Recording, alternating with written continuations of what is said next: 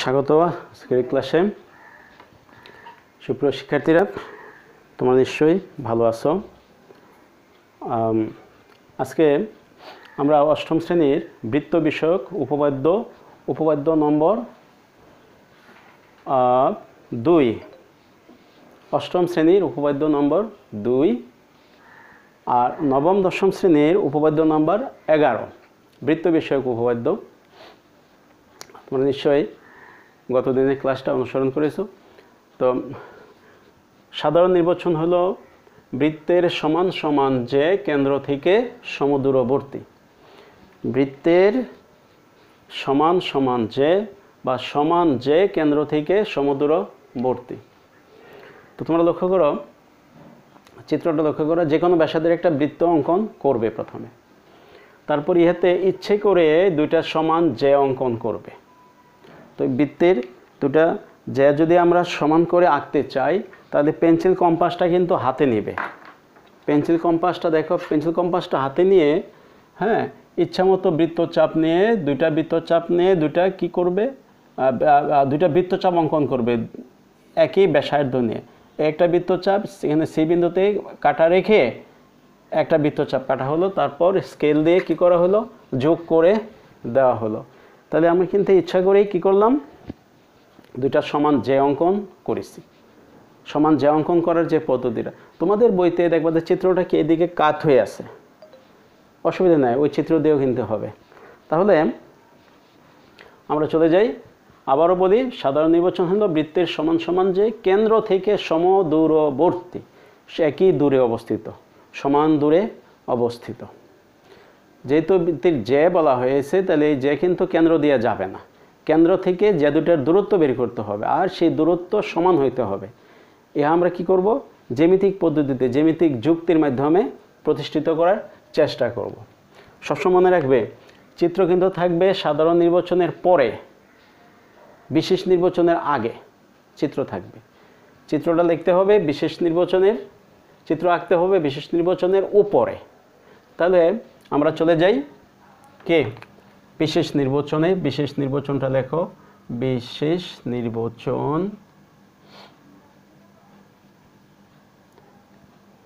খেয়াল করুন, মনে করি ও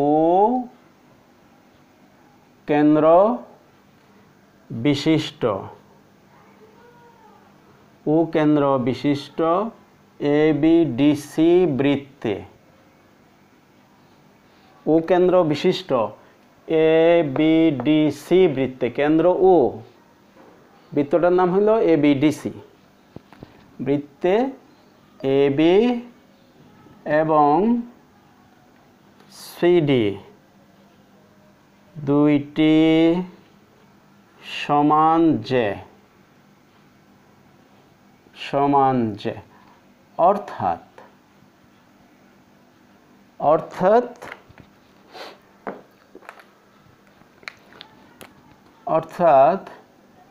এবি সমান কি সিডি। প্রমাণ করতে হবে যে, প্রমাণ করতে হবে যে ও কেন্দ্র থেকে,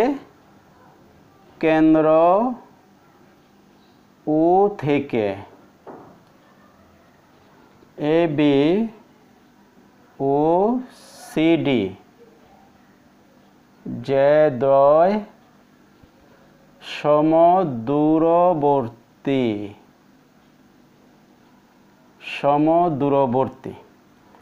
এবি এবং সিডি যে দ্বয় সমদূরবর্তী, ইহা প্রমাণ করতে হবে। ও কেন্দ্র থেকে এবি যে যত দূরে অবস্থিত, সিডি যে তত দূরে অবস্থিত। সাধারণ বিশেষ নির্বাচনটা আশা করি বুঝতে পেরেছ। এবি সমান সিডি, সমান সমান, যে জন্য আমি এখানে লিখেছি এবি সমান সিডি। প্রমাণ করতে হবে কেন্দ্র থেকে কি ইহাদের দূরত্ব সমান। গেল বিশেষ নির্বাচন। আমরা এবার অঙ্কনে চলে যাই। অঙ্কন, এখানে একটা অঙ্কনের কাজ রয়েছে। অঙ্কন নিশ্চয়ই বুঝতে পারছো কেন্দ্রের সাথে এ সি বিন্দু অথবা বি ও ডি বিন্দু আমরা যোগ করব। যে কোনো দিক দিয়ে আমরা এই কাজটা করতে পারি। আচ্ছা, তার আগে একটা কাজ করতে হবে। কেন্দ্র থেকে এবি জে এর উপর একটা লম্ব আঁকবো আর সিডি জে এর উপর একটি লম্ব অঙ্কন করব। এবি জে এর উপর একটা লম্ব আঁকবো আর সিডি জে এর উপর কি একটি লম্ব অঙ্কন করব। তাহলে অঙ্কনে দেখো আমরা কি করি, এখান থেকে আমরা লম্ব আঁকি, যেভাবে লম্ব আঁকা যায়। হ্যাঁ, অনুমান করে আঁকলে হবে। এখানে লম্বটার নাম দিলাম ওই, আর তার উপর যে আমরা লম্ব অঙ্কন করলাম তার নাম দিলাম কি ও এফ। তাহলে আমরা কি করেছি, ও এ লম্ব এ বি এবং ও এফ লম্ব সিডি আঁকি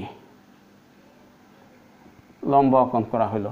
কেন্দ্র ও থেকে এবি এর উপর ওই লম্ব আর কেন্দ্র ও থেকে সিডি এর উপর ও এফ লম্ব এঁকেছি। এবার নিশ্চয়ই বুঝতে পারছো আমরা যোগ করব, নিচে বি ও ডি বিন্দুর সাথে কেন্দ্র যোগ করবে নাকি অন্য দিকে যোগ করবে, যে কোনোটাই করা যেতে পারে। তো আমরা কি করি, ও এ এবং কে ও সি যোগ করি। তাছাড়া এখানে আরেকটা কাজ রয়ে গেছে, ও এ এবং ও সি যোগ করি, ও এ এবং ও সি যোগ করি। তো অঙ্কনের কাজ কিন্তু হয়ে গেল। এখানে আমরা সমকোণের চিহ্ন দিব, কারণ আমরা লম্ব এঁকেছি, এই জন্য সমকোণের চিহ্ন দেওয়া হলো। তাহলে গেল বিশেষ নির্বাচন এবং অঙ্কন। এবার আমরা প্রমাণে যাব। ধাপে ধাপে আমরা প্রমাণের কাজ ছাড়ব। এই উপপাদ্যটি প্রমাণের জন্য হ্যাঁ, অষ্টম শ্রেণীর শিক্ষার্থীরা কি করবে, উপপাদ্য 1 এবং ইহার যে কাজ আছে, কাজ 1, উপপাদ্য 1 এবং এর কাজ, ওটাকে কাজে লাগাবা। 150 পৃষ্ঠায় আর একটা কাজ আছে উপপাদ্য 1-এর পরে, ওটাকে আমরা কাজে লাগাইব। ইহা একটা উপপাদ্য, তাদের সেই উপপাদ্যটা কি, এর জন্য আমি কাজগুলোর জন্য আলাদা ক্লাস দিব। তা হলো কেন্দ্র থেকে ব্যাসভিন্ন জের উপর অঙ্কিত লম্ব ওই জেকে সমদ্বিখণ্ডিত করে। কেন্দ্র থেকে ব্যাসভিন্ন যে কোনো জের উপর অঙ্কিত লম্ব ওই জেকে কি করে, সমদ্বিখণ্ডিত করে। এবার আমরা প্রমাণে যাই। প্রমাণ স্টেপ 1। তাহলে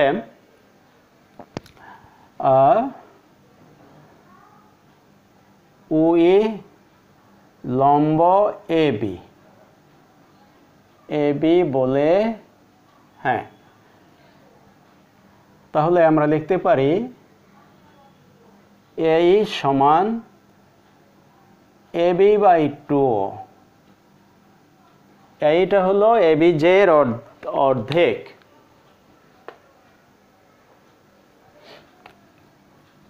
এবং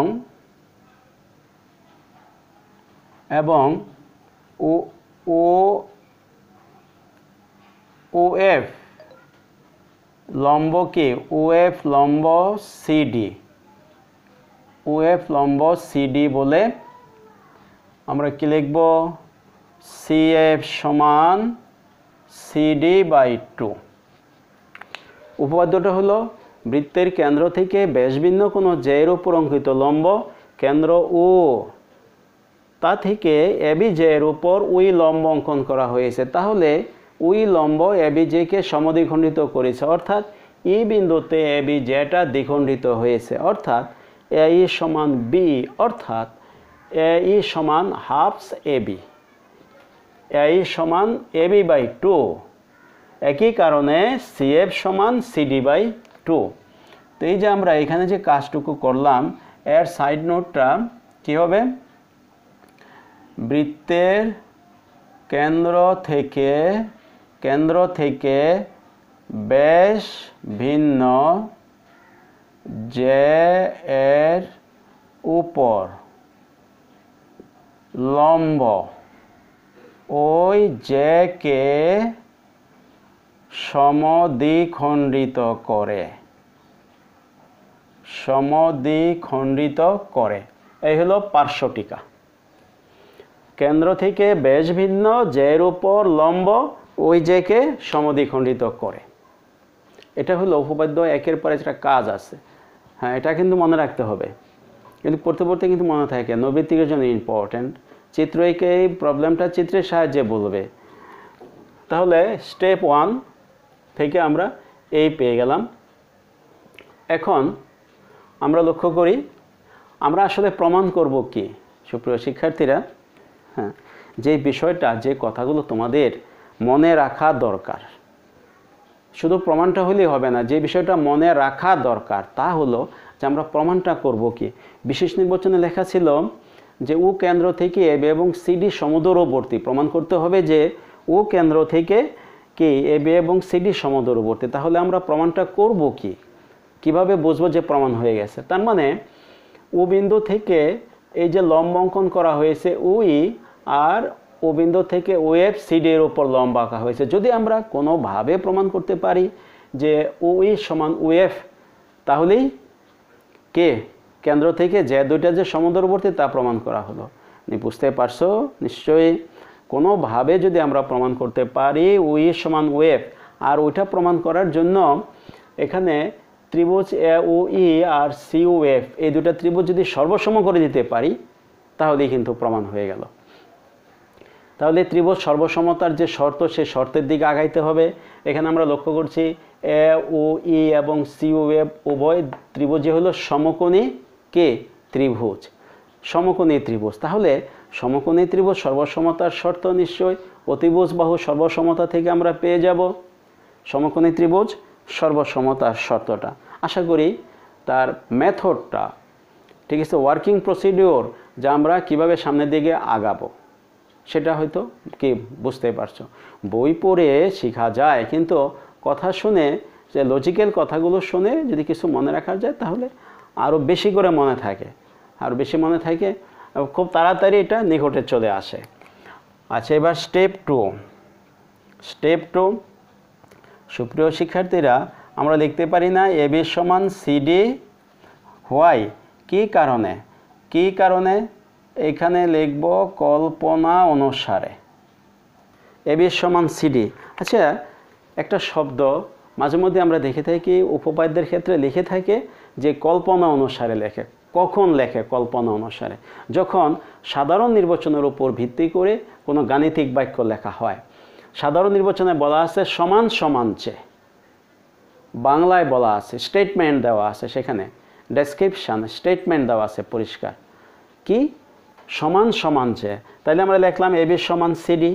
এই যে এটা হলো কল্পনা অনুসারে। কল্পনা অনুসারে যখন ভাষা থেকে আমরা গাণিতিক অবস্থায় চলে আসি তখন এটা সাইড নোটটা লেখা হয় কল্পনা অনুসারে। অথবা আমরা যদি লিখি দেওয়া আছে তাহলে লিখলেও হবে। হ্যাঁ, কারণ এবি এবং সিডি এই যে দুইটা কিন্তু এবি এবং সিডি প্রশ্নে ছিল না, আমরা কি চিত্রে আইডেন্টিফাই করেছি একটা এবি আর একটা সিডি। এখানে অন্য কিছু বলা যেত, পি কিউ আর এস বলা যেত, তারপরে ইএফ জিএইচ বলা যেত। এই জন্য কল্পনা শব্দটা লেখা হয়। আশা করি বুঝতে পারছো কখন কল্পনা শব্দটি লেখা হয়। তাহলে এবার আমরা কি করব? আমরা এটাকে অর্ধেক করে দেব। AB/2 সমান CD/2। আমাদের ইচ্ছে আমরা অর্ধেক করে দিয়েছি। কেন অর্ধেক করে দিয়েছি? স্টেপ 1-এ দেখো AB/2 আছে, CD/2 আছে। তাহলে AB/2 এর পরিবর্তে কি লিখব? AB/2 এর পরিবর্তে আমরা কি লিখব? লিখব আমরা AE সমান CD/2 এর পরিবর্তে কি লিখব? CF। দেখছো, আমরা যে ত্রিভুজ সর্বসম করব, দেখো AE সমান CF হয়ে গেল। আমরা কিন্তু এবার ত্রিভুজ সর্বসমের দিকে আগাইতে পারবো। ওকে, তো এখানে আমরা কোথা থেকে পেয়েছি? এটা কোথা থেকে পেয়েছি? হ্যাঁ, ধাপ 1 ব্যবহার করে আমরা এটুক পেয়েছি। এখানে কেন AB-কে 2 দিয়ে ভাগ করলাম? আমাদের প্রয়োজন ওই যে AB/2 অর্ধেক করে দিয়েছি। তাহলে AB/2 এর মান কত? AE। CD/2 এর মান হলো CF। কোথা থেকে পেলাম? ধাপ 1 থেকে আমরা পেয়েছি। ধাপ 1 থেকে পেয়েছি। এবার আমরা তৃতীয় ধাপে চলে যাই। তাহলে আশা করি প্রমাণের ধাপ 1 বুঝতে পেরেছো, ধাপ 2 সহজেই বুঝতে পেরেছো। আমরা এবার ধাপ 3-এ চলে যাই। ধাপ 3-এ আমি কিন্তু এটা এইখানে লিখব। ধাপ 3 তোমরা কিন্তু নিচে নিচে লিখবে সবসময় কে, হ্যাঁ, উপর থেকে স্টেপ বাই স্টেপ নিচে চলে যাবে। খাতার ডাইনে বা বামে যদি জায়গা থাকে সেই জায়গাটা কিন্তু ব্যবহার করবে না, নিচে চলে যাবে। তা দেখতেও সুন্দর হলো, হ্যাঁ দেখতেও সুন্দর। আর ইহা কিন্তু একটা পদ্ধতি, উপর থেকে নিচের দিকে যাবা। আমি এটার পাশে দেখাচ্ছি। ধাপ 3-এ আমরা কি করব? ধাপ 3-এ আমরা দেখো সমকোণী ত্রিভুজ এ ও ই ও ত্রিভুজ সি ও এফ এ, এই দুটো ত্রিভুজ আমরা সর্বসম করব। তাই এ ও ই এবং সি ও এফ এই দুটো ত্রিভুজ কী ধরনের ত্রিভুজ? হ্যাঁ, দেয়ার আর 6 কাইন্ডস অফ কি ট্রায়াঙ্গেলস। তো এখানে 6 প্রকার ত্রিভুজ রয়েছে। তাহলে এই দুটো ত্রিভুজ কোন ধরনের?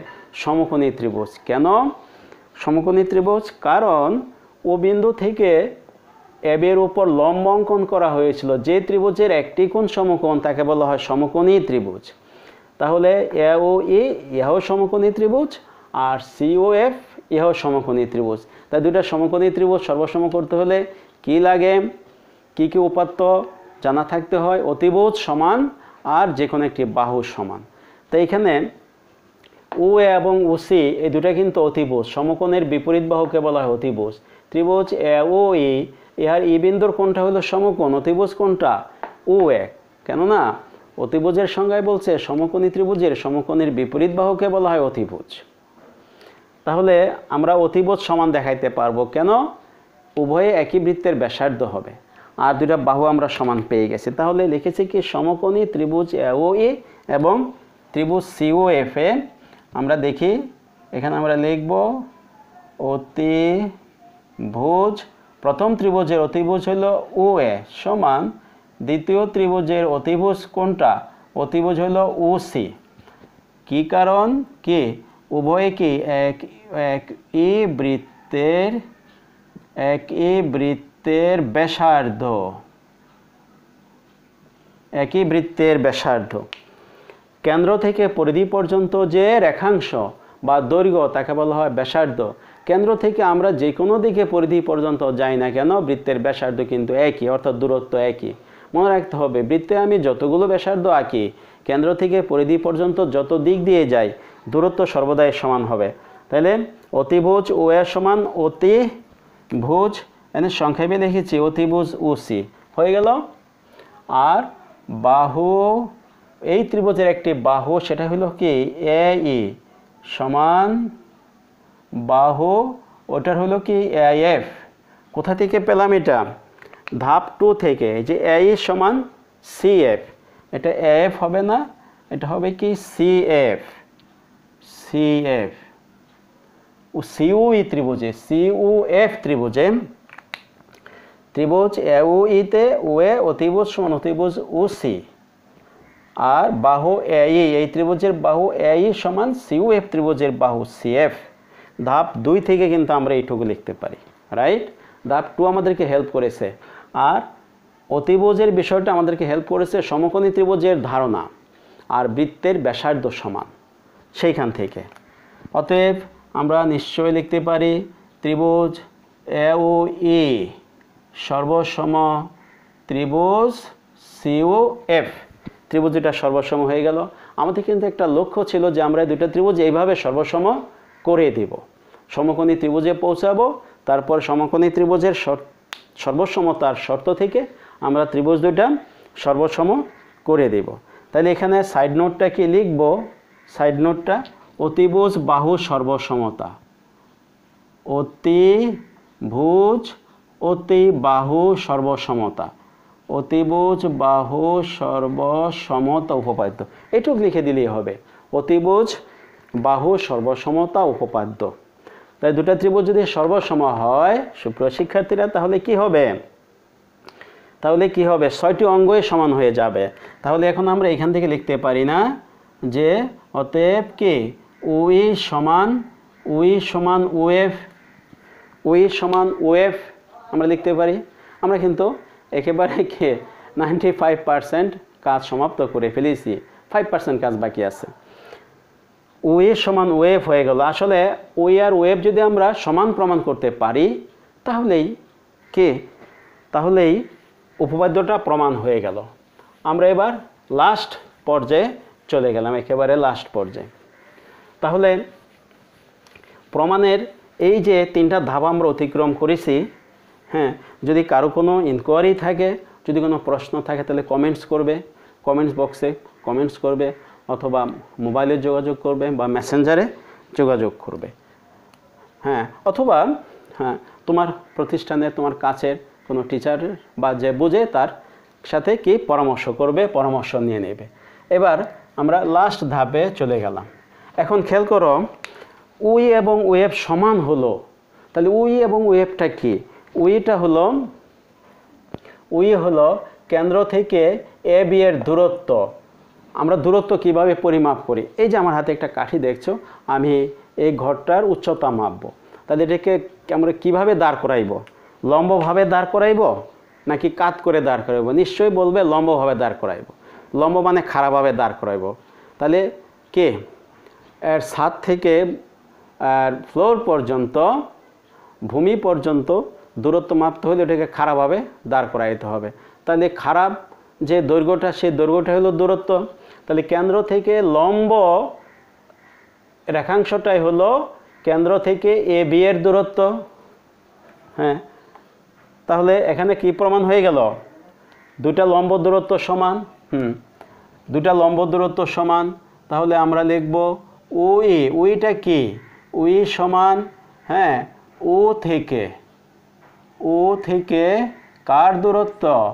এ বি এর দূরত্ব। আর ওয়েভ সমান, ওয়েভটা কি? ও থেকে মানে কেন্দ্র থেকে সিডি এর দূরত্ব বোঝায়।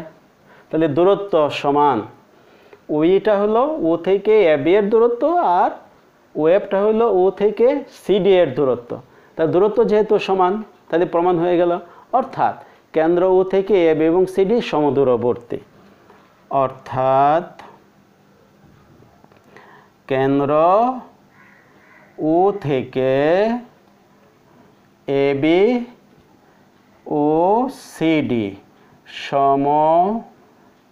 সমদূরবর্তী।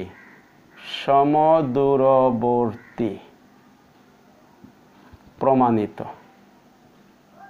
আমরা দেখি যে বিশেষ নির্বাচনের সাথে কি মিল আছে কিনা। বিশেষ নির্বাচনে আমরা দেখেছি না, কেন্দ্র ও থেকে এ এবং সিডি যে দ্বয় সমদূরবর্তী প্রমাণ করতে হবে যে,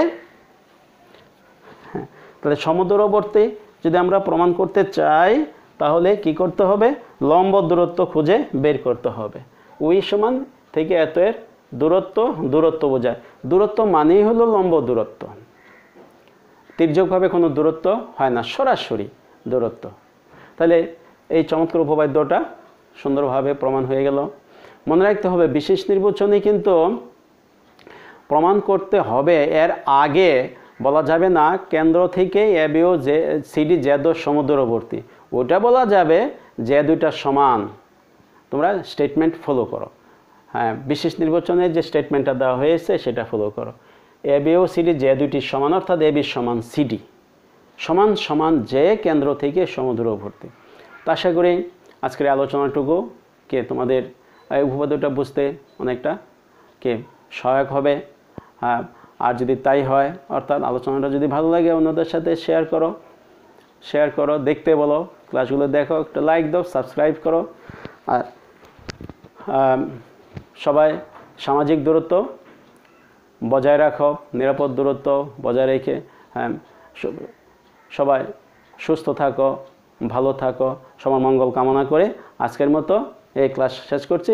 পরের ক্লাসটা সুন্দরভাবে দেখার জন্য, হ্যাঁ, বেল বাটনে কিন্তু ক্লিক করে রাখবে, তাহলে পরের ক্লাসটা পেয়ে যাবে।